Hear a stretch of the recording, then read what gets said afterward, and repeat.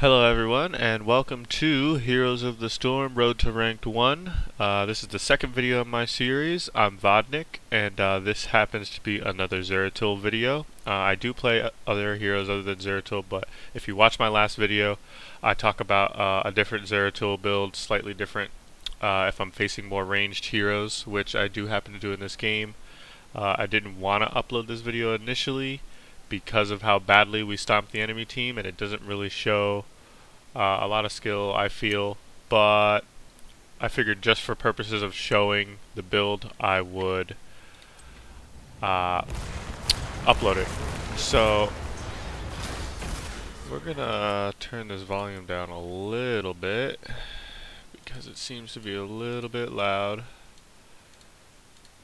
and after watching the playback of my last video, I noticed that when the fights happen, it's a little hard to hear what I'm saying, so I figured I would just turn the volume down a little bit. So we're gonna see somewhat of the same thing in this game, with me doing a lot of ganking early, a lot of roaming between lanes. Initially I did not like the Murky pick, but he turned out to be a pretty good player. He didn't really communicate in the hero select screen, but he does pretty well in this game, and I'm gonna leave it locked on myself. Last video I kind of followed I just tried to follow what was going on a little bit and follow myself mostly, but I forgot that it actually in the replay remembers where you put the camera when you were playing, so you're kind of if I can speak today, you're kind of going to get a feel for what I'm looking at and what I'm paying attention to.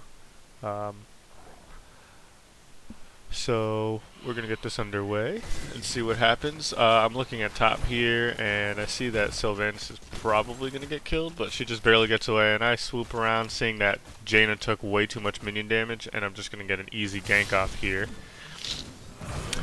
And just blink out really safely, really easily. I'm gonna try. I noticed last video that I used some words a lot, very repetitively, so I'm gonna try and not sound very redundant in this video.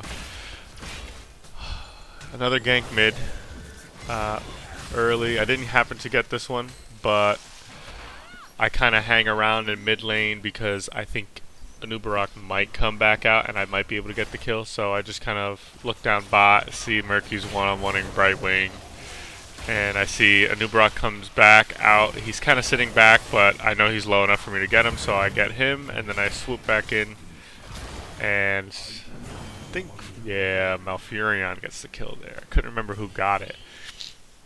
But shrines are up, but since I'm low on health, I just base, and since two of them had just died, I figured we could safely get the node still by the time I get back.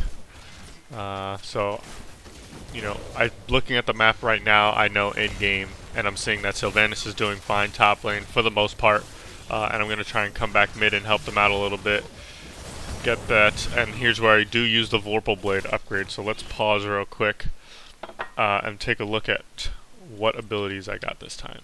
So I got the increased radius of cleave as opposed to the Seasoned Marksman, which I got last game. Because Temples is just not a good map, I feel, for farming up stacks of Seasoned Marksman. And then instead of the Focus Strike, which I got last game, I got the Vorpal Blade because of Brightwing's teleport, Jaina having endless amounts of slowing, which is really obnoxious, and Vala's Vault helps her a lot in escaping, so I figure get the Vorpal Blade, it'll keep me on my targets, and I'm not entirely sure about this, but I think it gives me a stack of follow through, which I will still grab at level 7. Because it does say after an ability, it doesn't say hero specific ability, so I think it does give me a follow through stack after Vorpal Blade, so I'm not really losing that much damage, considering after I use Vorpal Blade, I'll get that 40% after level 7, which in this is 50%, so it's only a 10% difference. And I'm going to keep this going here. So I get that gank off on Vala, and I know we're not going to get the rest of mid, so I just kind of clear this minion wave out in mid and soak some experience for my team. Sorry, I'm drinking some coffee here. And then I noticed top that Sylvanas is like struggling hard over here against those minions. So I blink back and I'm gonna go top and try and help her out. And I see Jaina going up there as well. I take a peek at mid. Anubarak is by himself. I'm like, I'm not gonna be able to solo that kill, so I just try to go top, give them a hand. Sylvanas ended up dying to Jaina, but that's okay because I'm gonna pick up this kill here against Jaina and just push. We're just gonna completely zone them. They're not even gonna try for it, and I'm just gonna go mid or top lane rather, and clear these minions out, soak the experience. And we finished off the temple. So already, 3 minutes in, I've already been in all 5 of my team's kills. 100% kill participation. So that's how you kind of want to be early game for Zeratul.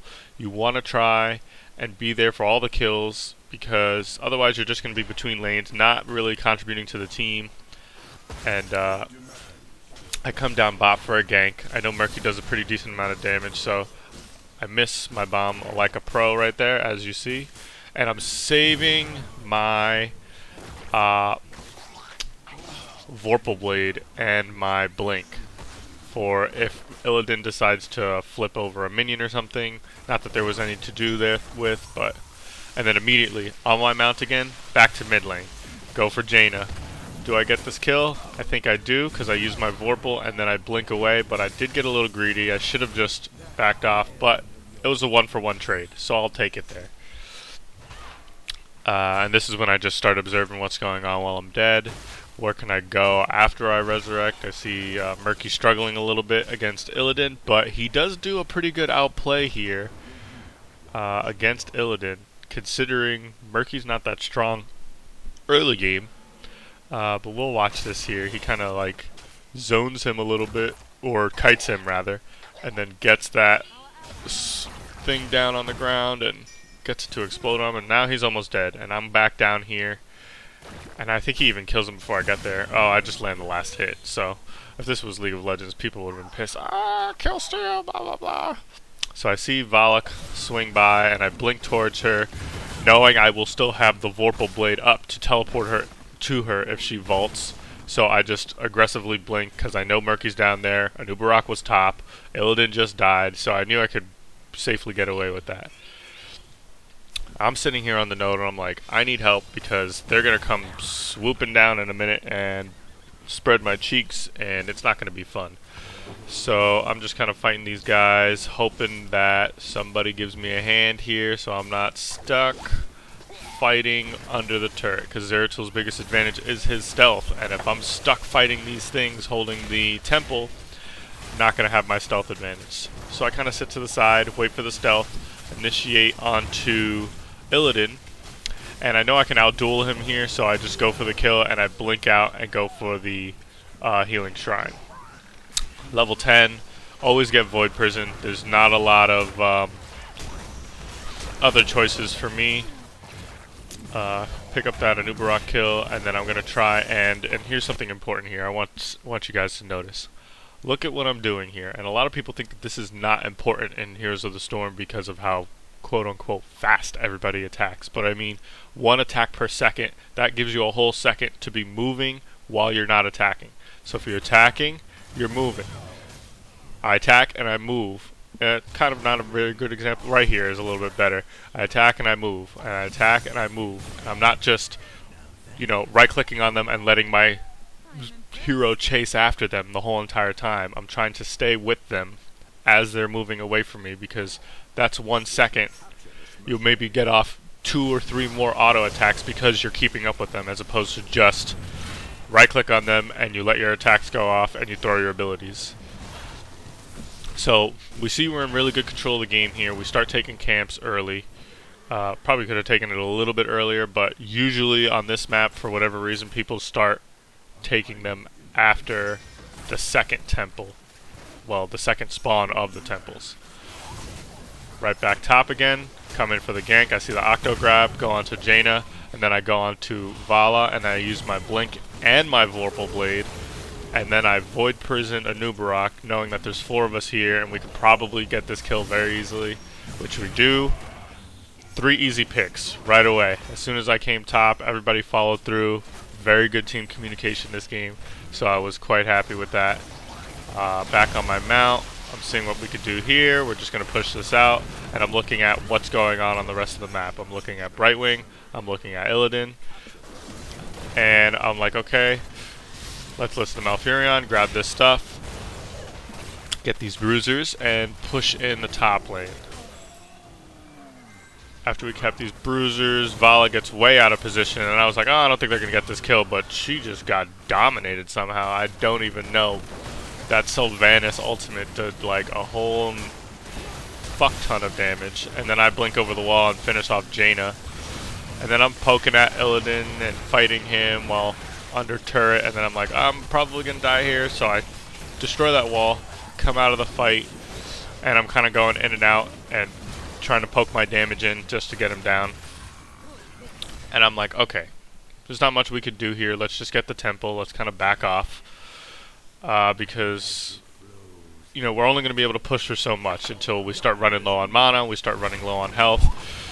They stay a little bit longer, thinking they could push more. That's fine if they can get away with it. I'm going to grab the free experience at this temple.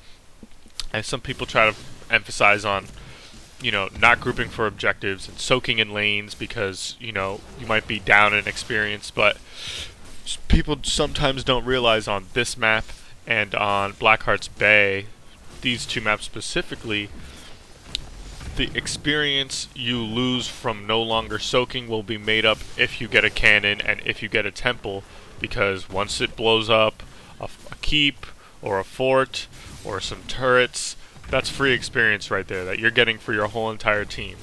And if you happen to get kills in the process trying to capture those objectives, you will easily close that gap if you're behind.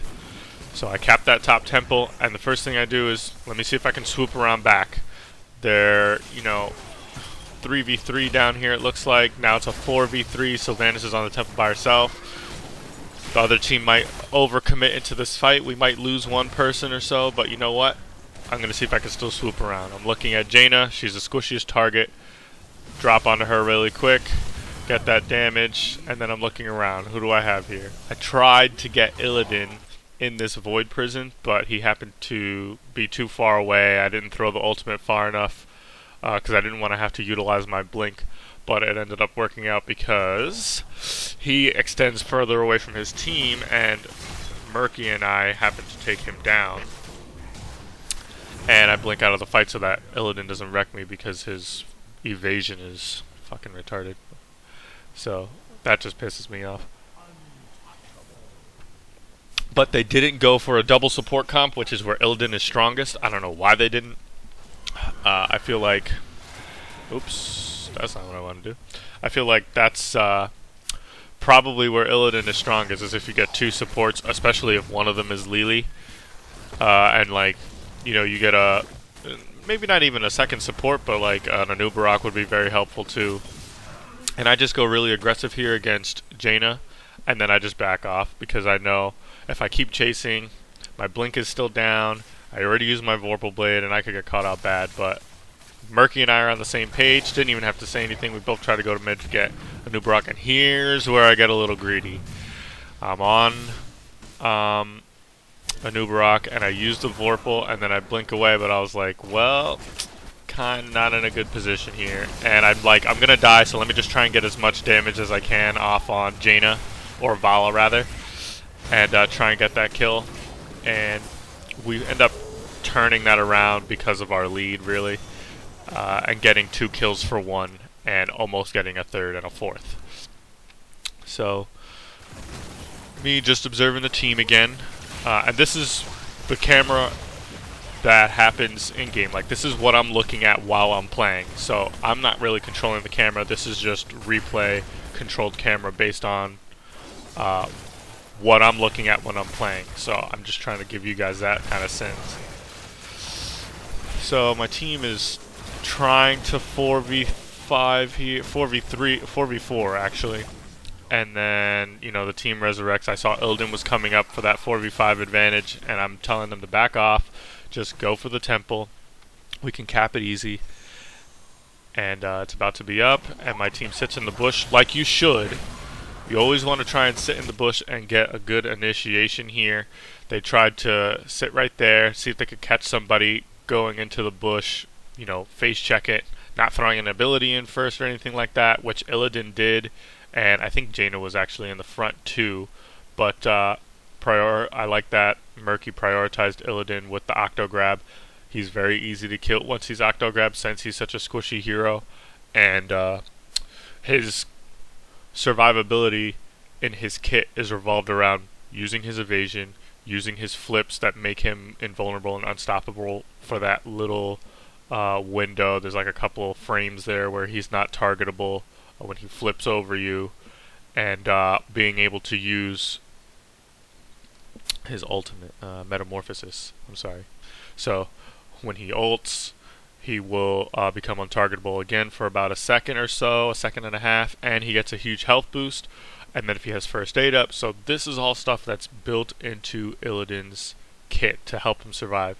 So if you have somebody like Murky, or if you feel like, you know, you're in the lower ranks and people, and this is something I notice a lot in the lower ranks, 40s, 30s, and even a little bit in the 20s, people love to go to that double support Illidan. And if you feel like, man, I always struggle against that team that's got an Illidan and 2 supports, have someone who knows what they're doing, take a Murky and take an ETC, and you will shut him down like you will not believe. Because all you have to do is wait for him to go in, have Murky drop the Octo Grab. Half of his sustain is going to be out the window because he won't be able to use any of his abilities. And if you have anybody that does damage like Jaina or Kael'thas, drop the Flame Strike, drop Blizzard, he's going to die instantaneously. And then you can initiate on the rest of the team with a 5v4 advantage. And then ETC's Mosh Pit ultimate is just very, very good against Illidan as well, because a lot of the time in those lower ranks, he's going to want to just jump into your team. Oops, I didn't mean to unpause there. He's just going to want to jump into your team, and if ETC plays it right, he waits for Illidan to jump in, and then you just use Mosh Pit.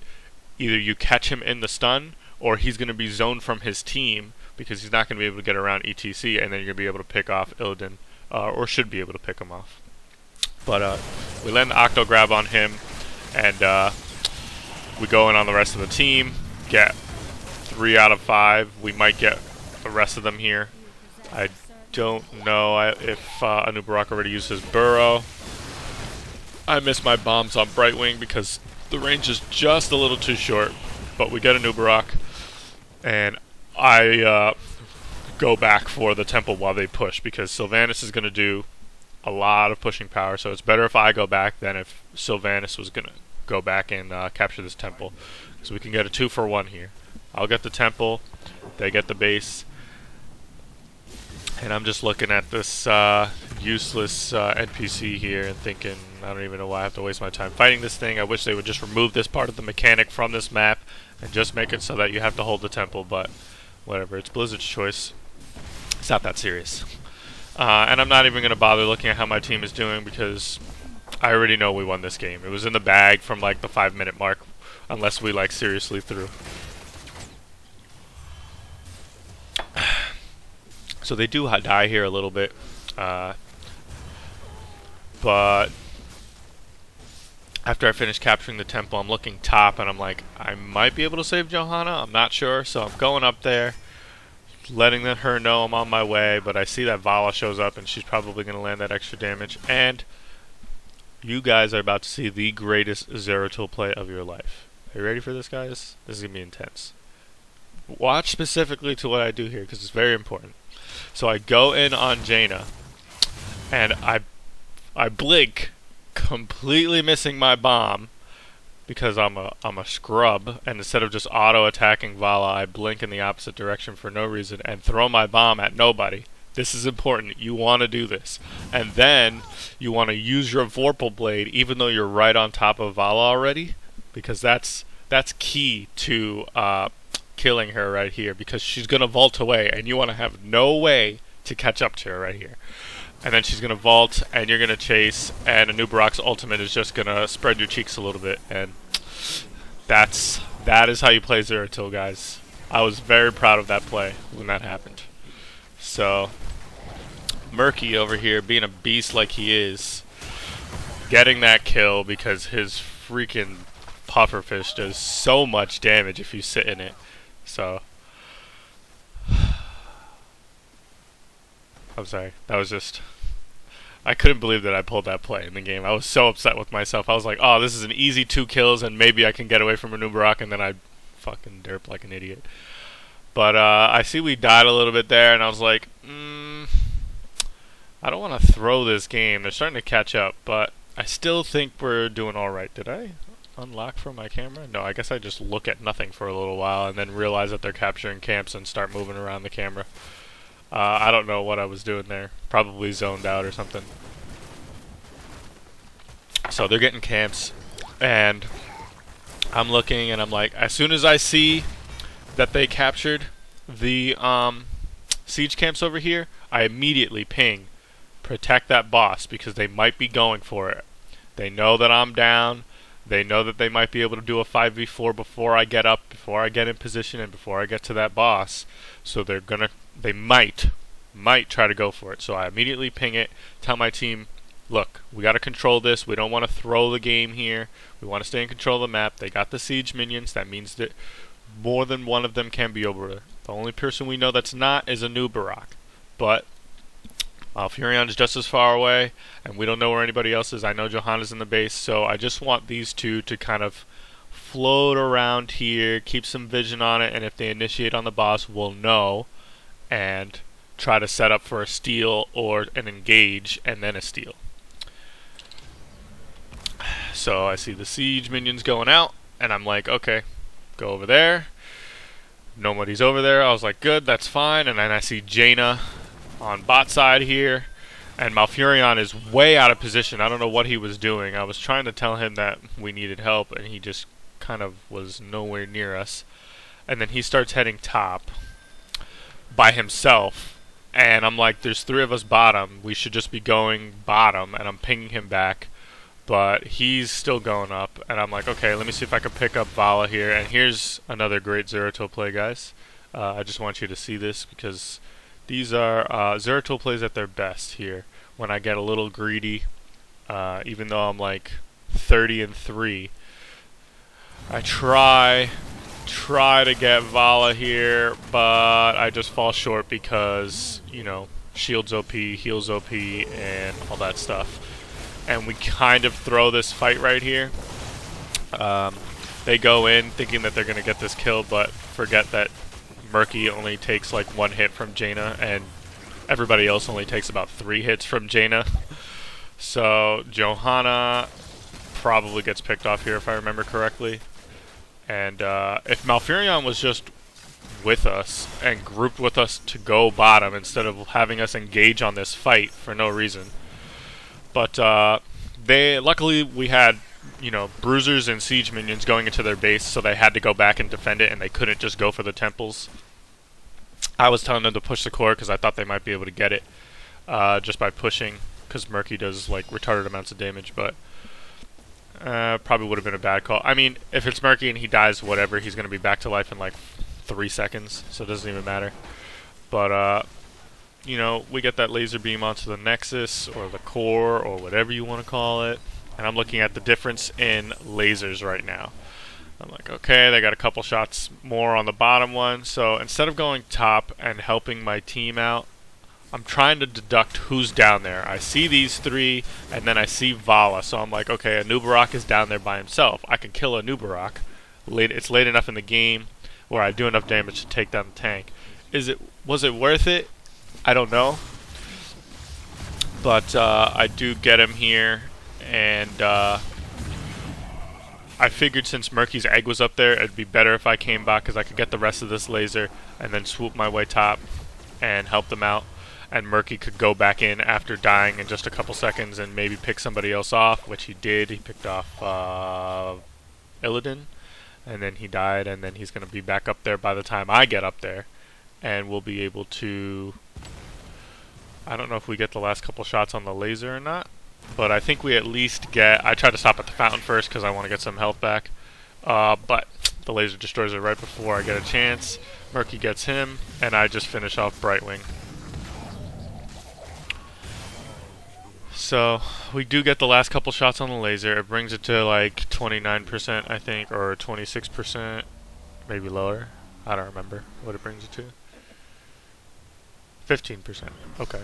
So I go back because my health is low, and I'm looking and I'm like, well, it's probably gonna win the game with those catapults. And then I look back and game's over. So this was the second video. I hope you guys enjoyed it. Leave a like and subscribe if you want to see more videos. I'll see you guys next time.